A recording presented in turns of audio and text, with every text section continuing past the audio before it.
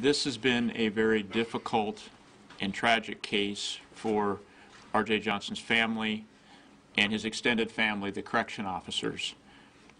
Today, the Department of Corrections, as difficult as it would be because it involved one of their own, carried out a constitutional sentence by the South Dakota courts. I ask that tonight to please remember and send prayers for all of Burgett's victims, the two individuals that he had shot, the young female store clerk that he sexually abused and kidnapped, and of course R.J. Johnson and his family. With that, I'd like to turn it over to his daughter, Missy.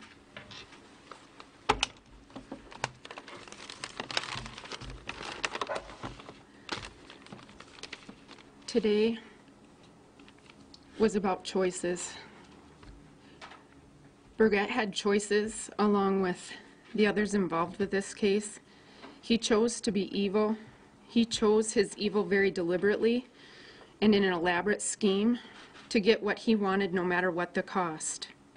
In my life, I've made choices and I've chosen to overcome tragedies and difficulties. I choose, and we choose as a family, to be better. The day it happened, I'll never forget that day. I was in the trauma bay when my dad rolled through that door. And I stood there and I watched him, lifeless, with no heart rate on the monitor, no breathing, and rolling in to the trauma bay with nothing but a towel over his head. And I told him when I grabbed his arm and his head that it would be fine. It wasn't fine that day. I had to call my brother, who wasn't there yet, to tell him my dad was gone. I still regret that day and telling him the way I did. I went into that room with my mom to have her grab me and shake me and tell me that I needed to fix this. We needed to fix this and bring him back. My boys at that time were 10, 8, and 3, and my nieces and nephews were all under the age, I think, of 5. They have a real fear of evil and bad guys. From that day on, we all wonder what our future would hold. At that time, my nephew was 3 weeks old. At 15 months old, we heard bagpipes playing randomly somewhere, and he put his hand to his head and saluted. That little boy was robbed of his papa. He stands alone and salutes. What babies have to do that? My son was 10 at the time. He's now 19, and he chose to come today.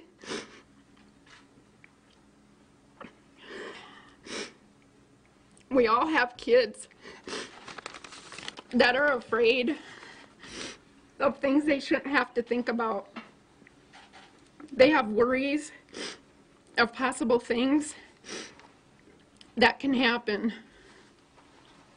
None of my family should have been a part of any of the horrible things.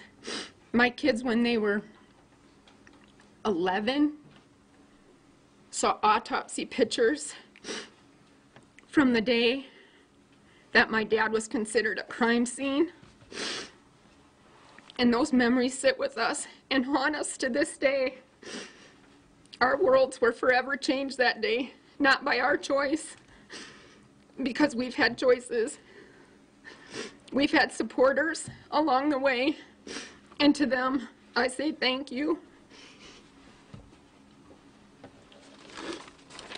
Do you have anything to say? No. You?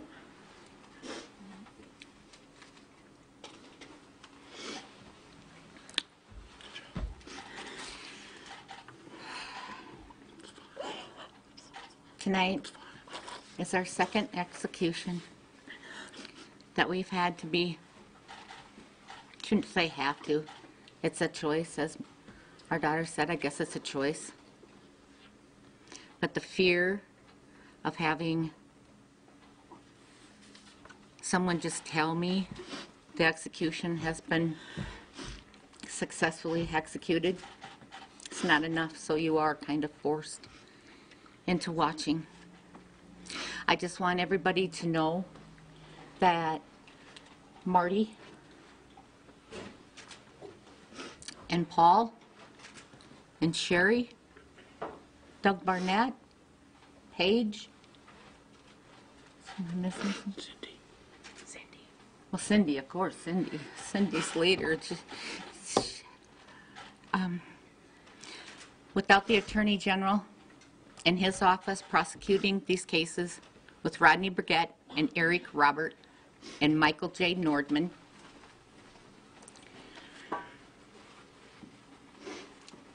their jobs, the death penalty, there's not that many on death row.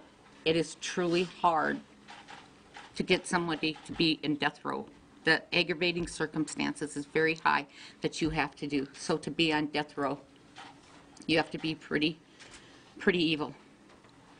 I want to thank Cindy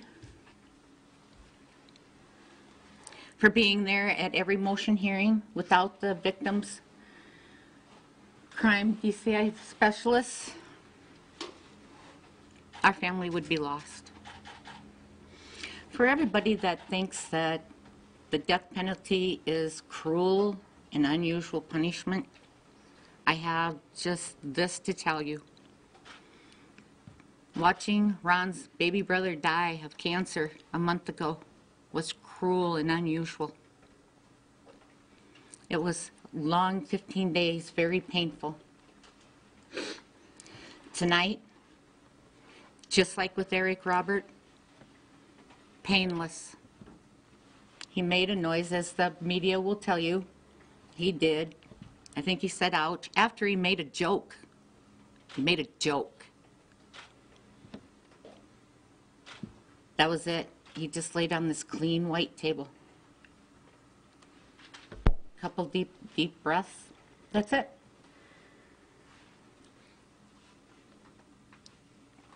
What's embedded in my mind is the crime scene. Ron laid in a pool of blood. His blood was all over that crime scene, the ceiling, the walls, the pallets. They broke his neck. They severed fingers, broke his wrists. He didn't have the back of his head, because when I first held the back of his head, he didn't have. The back of his head was gone. That's cruel and unusual punishment. What Burgett went through, what Robert went through, peaceful, clean, sterile, dignified. What they did to my husband, our children's father, and scarred our grandchildren for the rest of their lives. The death penalty, the executions. Please, don't feel bad for Burgett or Robert. Denny Davis said that he didn't want him to be alone, so he was going to walk him. He didn't want him to walk alone, to suffer. My gosh, really? I will invite every single one of you to our house and show you the photo of what was left of my husband. I'll show you it. There was nothing left of him. The whole thing with the execution was to hold everybody accountable. We held Eric Robert accountable. We held Rodney Burgett accountable. We tried to hold Michael J. Nordeman accountable, but the Department of Corrections has decided that he doesn't have to serve any time for what his part was. Michael J. Nordman supplied 2 pipes to Saram Wrap, knew the day before that they were going to kill an officer the next day, and he didn't say anything. He could have. He could have saved Ron's life. He was supposed to serve the rest of his life out in administration segregation. Paul's office, Marty's office, they tried. But guess what? He is now in general population with a job in North Dakota. And for our correctional officers on all levels, that is wrong. The safety of our correctional officers has been from day one. Right? Correctional officers. You would think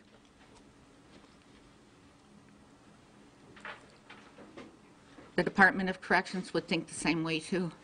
Some of them don't. I just leave you with this.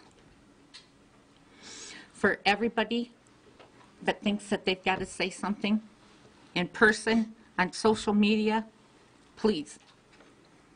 Our grandchildren are older now. Please, keep it to yourselves. You want to be hateful, you want to say something? Hey, I get a landline. Call and do it to me, but leave our grandchildren alone, please. Leave our grandchildren alone.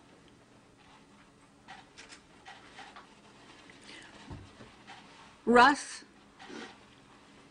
Grace, Matt Freeberg, Liz, for all the first responders that were there that thought they could help Ron, but it was too late. To everybody that tried to help Ron, thank you. I said it with Robert, and I'll say it with Burgett. I stand proud and pray every night for our correctional officers. Paul, I see you back there. Thank you. Cindy? Attorney General's office, you better never get rid of her.